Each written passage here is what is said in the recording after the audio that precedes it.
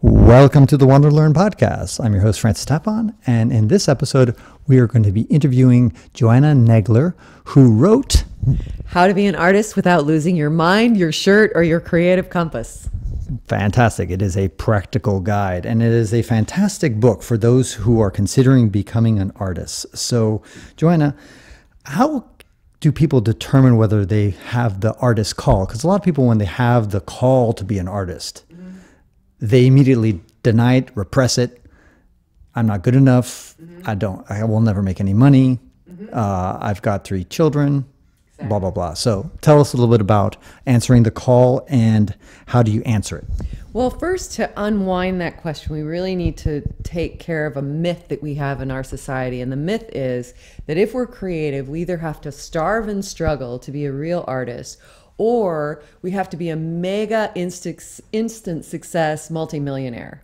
Those two extremes are like in the 0.001% of the bell curve. Most of us who are creating have families, we have jobs, we have responsibilities, we have duties. And so what I'm saying in the book is that we have to learn to do 2 things at once. We have to learn to have a healthy life and be an artist at the same time. So to answer your question specifically, how do you know if you're called to do something? And I say, you get pregnant with it. It bugs you. I mean, I'll give you an example from my own life. For 3 years, I sang for years and years and years in choirs and toured and did things related to singing, but I had never played the guitar. And I wrote poetry, and I always kind of wanted to songwrite, but it was just nagging at me, nagging. And finally, I got myself a guitar teacher. I learned about 20 chords, and all this music started pouring out of me. So the idea that something is pushing at you, you're pregnant with it, it won't leave you alone. I also think that we get agitated when we don't do our art. We get unhappy with the state of the world. We get unhappy with our relationships. We get unhappy with our jobs because somehow we feel like we're not really doing what we came here to do on planet Earth. And when we connect with that stuff that we really want to lay out, we want to express it, we want to leave it on the field, when we do that, we start to feel more equanimity. And it doesn't mean that because we do that, we're instantly going to be successful at that process of whatever we're engaging in, writing, dancing, singing, painting, whatever it is. We don't know what the outcomes are going to be. But what I'm saying in the book is that in order to find equilibrium, if we're creative, we have to get our hands in our art. There's a term that you use called healthy artist. What do you mean by a healthy artist? It's an extension of what I was just saying, is that when we have this concept that we have to trash our life in order to be an artist, that we need to starve and struggle, that's the motif that we were all raised with, that if we're really creative, we will tank our life in order to do this thing. And that's fine if you're 19 and you have no responsibilities and you're living with 5 roommates and, you're working at the coffee bar and trying to write your screenplay. But by the time we get into our middle 20s and we've got responsibilities and relationships and we're suiting up and showing up for more than just a career, we'll want a whole life, that model doesn't work anymore, right? So we have to throw out those concepts of either I have to be an instant multimillionaire success or I have to tank my life. It's not going to work. So what I say in the book is we have to learn how to do 2 things simultaneously. We have to learn how to have a healthy life. That means take vacations, manage our money, have healthy relationships, support ourselves at some kind of job if our art is not supporting us yet, and do our art at the same time. The analogy I use in the book is, I remember when I was on my way to acting class and I was driving by a tennis court right over here, and I thought to myself, I'm not going to be taking tennis lessons on Thursday night. I have another thrust in my life. So where other people are going to go to their job and have all this recreation time after their job, I'm not going to have that because I have a whole other job, if you will. And so that gave me pause for a minute. I was like, oh my God, what am I suiting up for? But then on the flip side, I realized I was never going to be bored.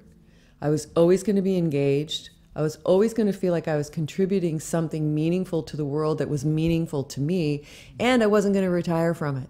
It's not like, but when I turn 65, my creativity is going to go click, and it's going to turn off and I'm going to have to find something to do. It's always at work in me. So I call that a blessing. For those of us who are called to be creative, the universe, the voice of being alive is very alive in us. Or as my husband likes to say, our job as artists is to mirror back to the world what it is to be alive in our time. What is it to have feelings, emotions, experiences, discoveries? What does that look like? What does it feel like? What does it taste like? What's the sensibility of that? Because that's what art really is. It mirrors back to other human beings who might be marketing directors or nurses or dentists what this experience of beauty and love and challenge and struggle is. You know, it's interesting about the mirror. Sometimes I struggle with that as far as trying to find out. I think the answer is that it's a little bit of both as far as whether art imitates life or life imitates art. You know, it's a bit like, for example, in the 50s, you know, I think, you know, you watch movies from the 50s or even the 40s, I think people more or less behaved like you see Humphrey Bogart behaving with, and how they treated women and how women behaved and how you say, how do you do, ma'am? And I think that's really how they actually behave. In that sense, art was imitating life. But at other times, it's at the forefront. In other words, a lot of the acceptance of gays, it came first from the art industry, for example. In other words, or accepting of minorities, of blacks, of being less racist. That started in Hollywood, where you'd start seeing films like Guess Who's Coming to Dinner with Sidney Poitier, that was on the forefront. And the society wasn't there yet. But in that sense, the art actually led and society imitated art. What do you think? I think very much so, especially where gay rights are concerned and the acceptability of gay life in our culture that we're seeing happen right now in our time. I mean, from the time I was born till now, revolutionary change. And I think art largely made that happen. I think mirroring back that here's just another person with another choice, with another experience, or with another predisposition. I won't even say choice. I'll say another predisposition, and here's how we live together with that, right? So I think that's a very powerful medium. I have a very funny story about does life imitate art or art imitate life. When I lived in LA, I went to see Cynthia Ozick speak, who is a short story and fiction writer, and she was asked that question, and she said, life interrupts art. She said, I'll give you a good example. I was writing my book. I went into the kitchen. I didn't know that the electricity had gone off in the kitchen. The freezer had melted, and I slipped and broke my arm, and I couldn't write. Right? You know? And so I kind of ascribe to that thought process that life interrupts art, and that if we really need this, if we need this for our equanimity and our well-being in the world, to feel connected to who we are and what we do in the world, regardless of all the other things we're doing, if we need this expression, then we have to show up and take it. Nobody's going to give us the time. Nobody's going to line it out for us. Nobody's going to deal with our procrastination for us. We have to learn those skills. And that's what I'm saying in the book. This is not a process book like The Artist's Way, where, you know, we do our morning pages, and if we're blocked, we do our mending.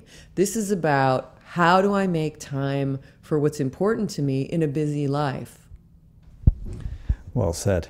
Now, speaking about what's important to you, one of the things that you talk about in one of your chapters is about getting a day job. Now, in many cases, obviously, you need a day job because art usually pays shit. But some people, they might be married to a spouse who makes a lot of money, or they may have their own enough money, or they might be in some other financial situation where they just don't really need a day job. Should those people get a day job anyway? Those budding artists or people that don't really need it, should they get a job anyway because it enforces a certain level of discipline?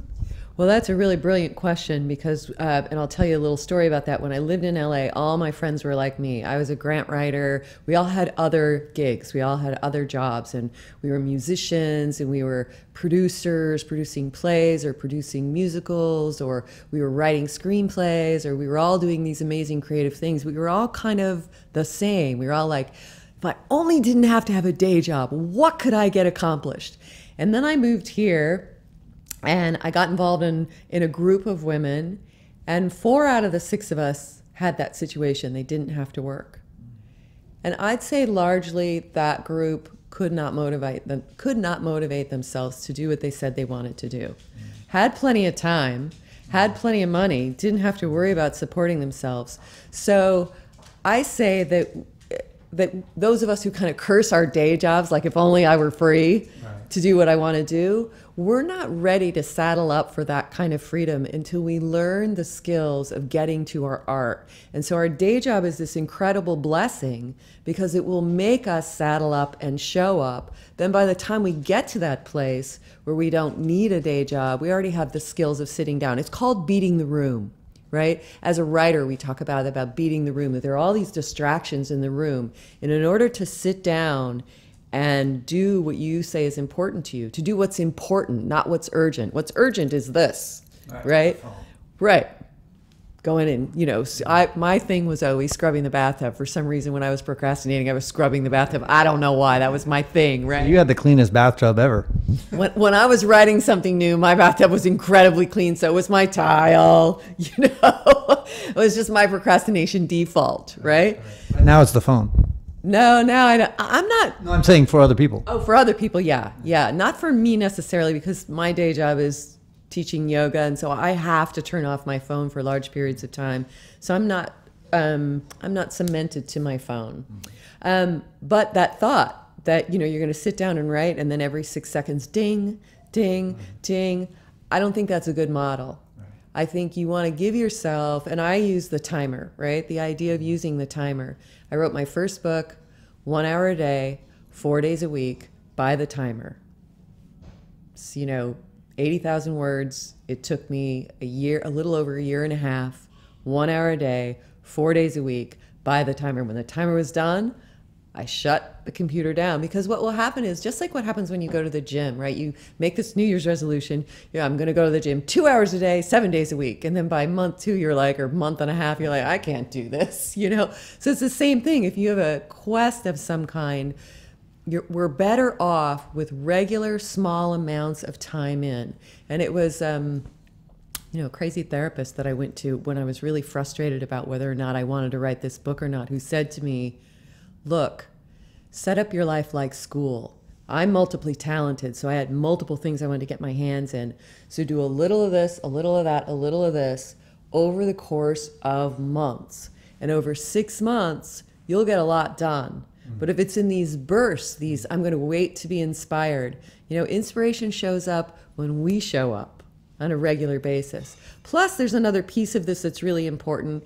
If we have stuff that's pushing at us to get out of us, when we don't do it, we tend to be dissatisfied with our life.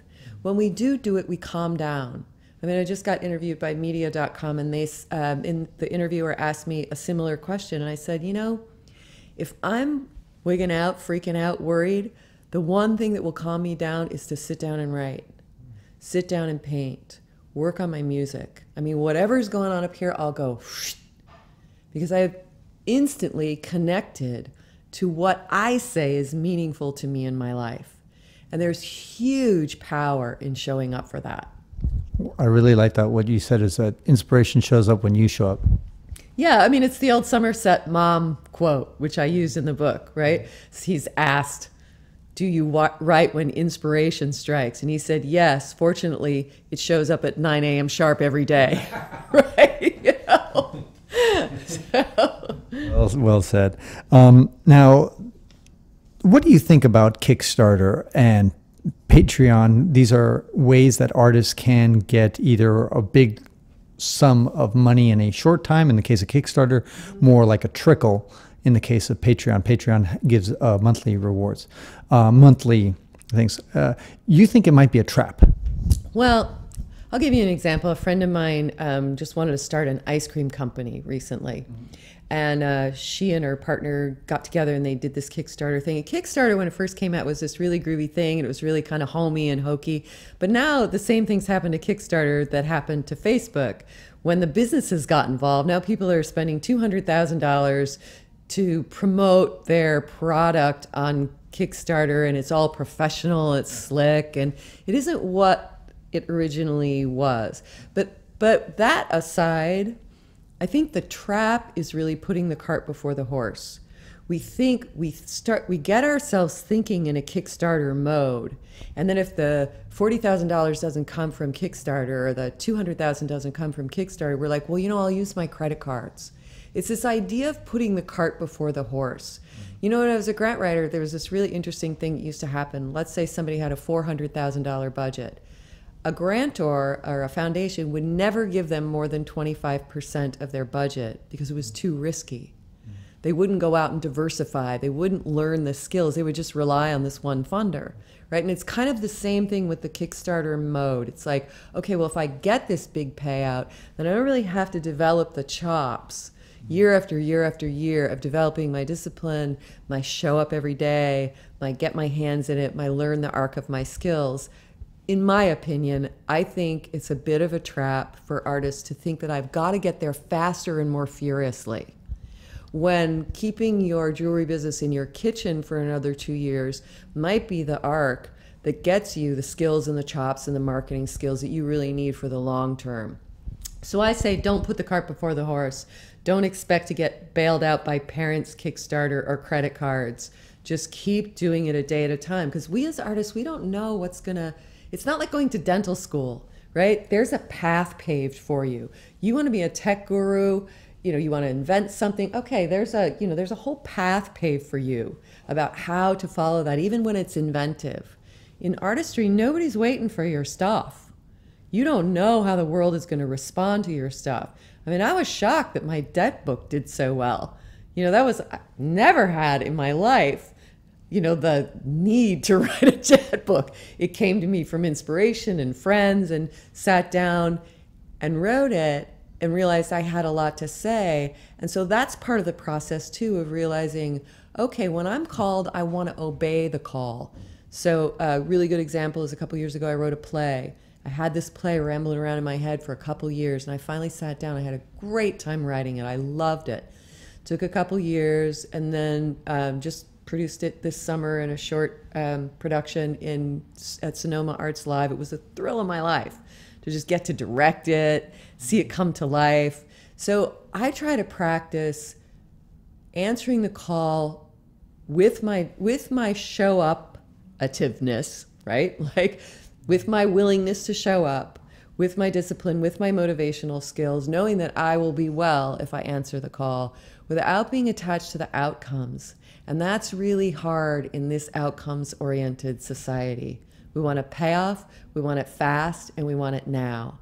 And the art arc is not like that. It's not the dental school going, I'm going to be a dentist, and then I'm going to retire. The artist's life is like this. Up and down, up and down. There's finishing a project, there's moving on to the next one. Does the old project resurface? Do you need to let it go? I mean, there's constantly that going on. You might want to look into Patreon, because I know before this interview we talked about the issue of Patreon, just because it's a monthly model. So it's more kind of it's kind of a sustain. It's looking for the long term, and so you're building art on a monthly basis. It's encouraging you to get patrons who support you over month after month after month after month. And then theoretically, you should also produce deliverables every month after month after month, as opposed to doing Kickstarter one big shebang every 10 years or every 5 years. Yeah, and I support more of that kind of a model because we're in this for a lifetime, right? When you decide to be an artist, you're in it for a lifetime. And that was really the wake-up call for me, is I did not do well in the business world. I did not do well in the nonprofit world. I wasn't invested enough in what was there. I loved people. I loved doing a good job. I'm smart. So those were not my issues. I just didn't care enough about the product. I wanted to say something to my fellow human beings about being alive, about beauty, about what it is to be elated in life, connected. That's really what I wanted to do. So until I figured that out, I had some misery along the path, right?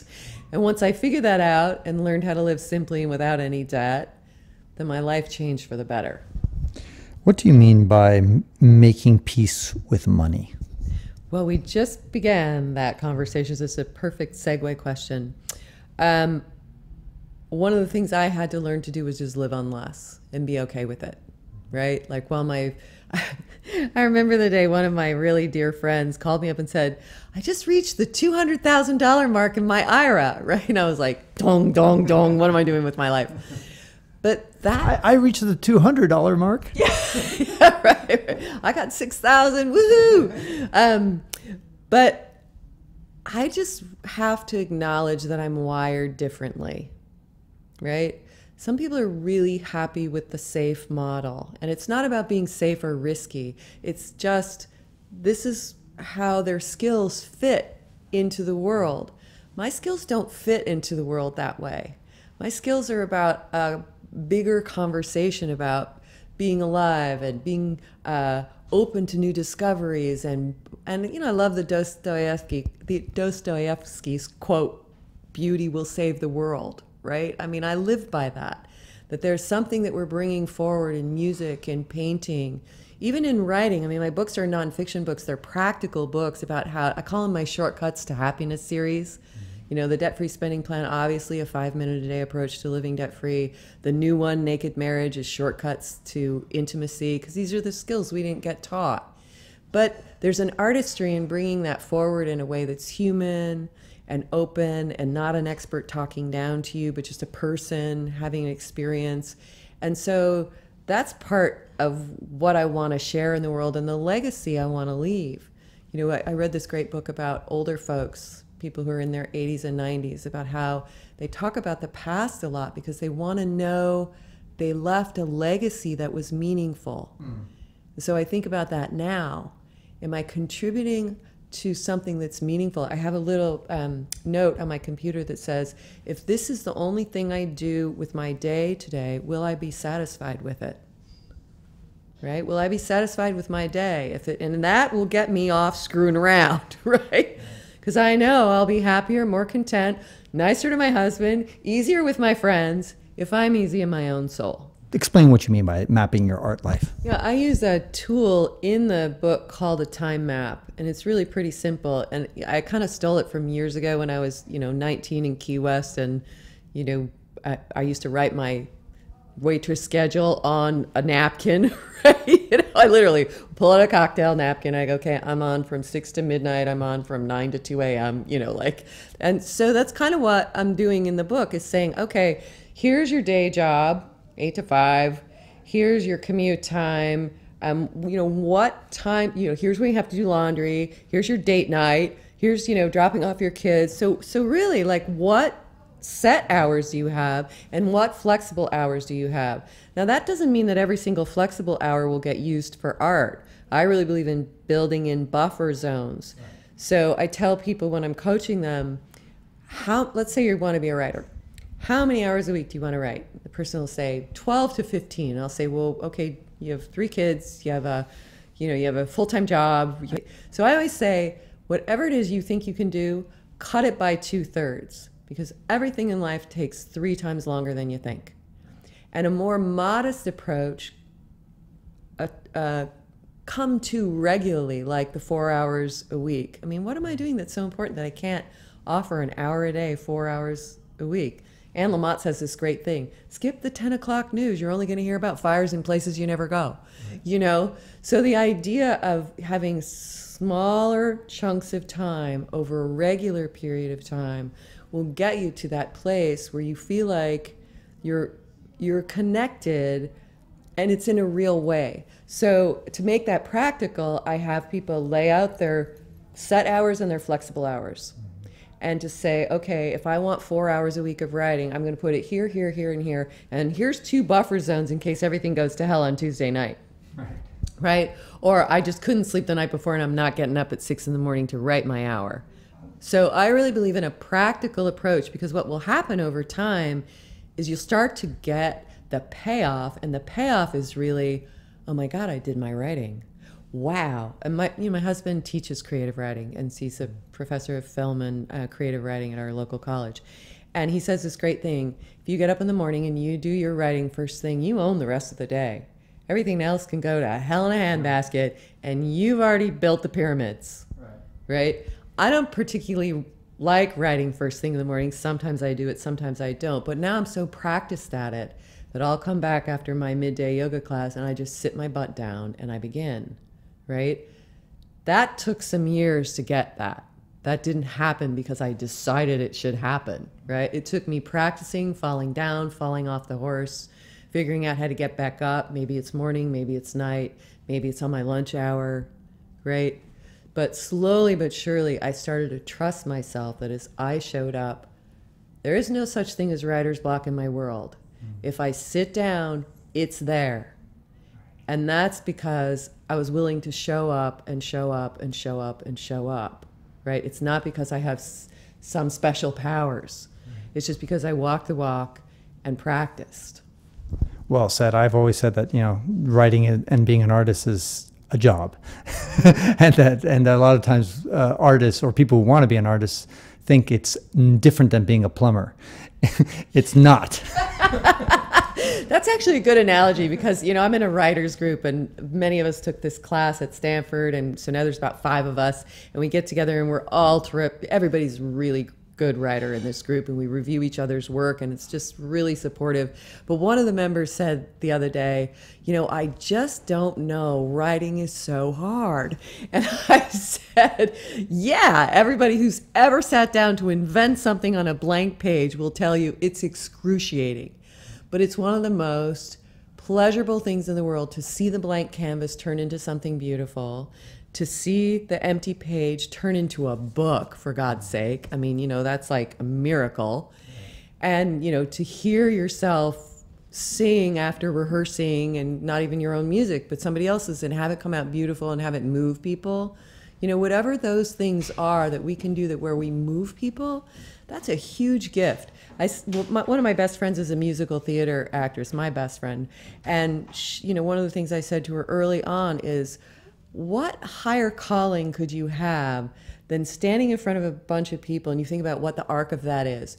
There's a couple of people, they're trying to get together on one level or another, they're trying to accomplish something, they fall down, they have obstacles, they learn how to push through the obstacles, and then ta-da, they find their way, right? And so when we think about what we're mirroring back to people, no matter what the form, even if it's dark, it's a beautiful thing to be able to inspire other people to examine their humanity and examine what it is to be alive and connect to it while this other stuff is rushing by. How can people find out more about you and your books? My website, annartistrylife.com. So it's A-N, it's like a sentence, A-N, annartistrylife.com. And there's all kinds of information and blogs and links to everything that I do. Travel articles, music, books. This book is a great book for those of you who are considering being an artist and have been denying it, or even if you are an artist and you want to be. JoAnneh Nagler, How to Be an Artist Without Losing Your Mind, Your Shirt, or Your Creative Compass, a practical guide. Thank you so much for your time. It's a pleasure to be here. Thanks for having me.